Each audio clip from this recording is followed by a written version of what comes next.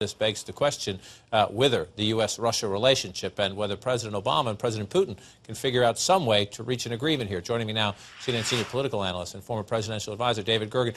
David, I just want to start with the pictures. You know, that you've been through this. You've advised 4 U.S. presidents, and the White House always says when the meeting doesn't go well, don't pay attention to the body language. Look at these pictures. Putin's leaning away. He's got the stone face. I remember it well from covering him back in the George W. Bush administration. He had a much more friendly relationship, though, with George W. Bush. You can see this here. You can see it in the president's face. You could hear it in the tone of his words. This is not a working relationship at the moment, is it?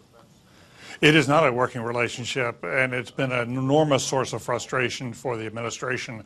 As you know, the Obama team came in promising to hit the reset button with Russia, and in the beginning it seemed to be working. President Obama had an excellent relationship with Medvedev, the previous Russian president. Two of them saw themselves as rising members of a young generation that was going to transform the world, and they made some progress on some issues. But now with Putin in, we have this authoritarian that many in Washington regard as a real thug.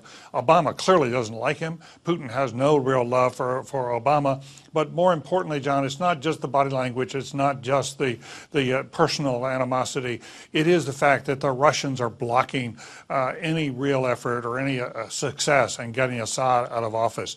Syria is a foothold for the Russians in diplomacy in the Middle East, as you know so well. And as long as they continue to reinforce Assad, it just makes it very difficult. We want Assad out of there in part because it would be a real blow to Iran.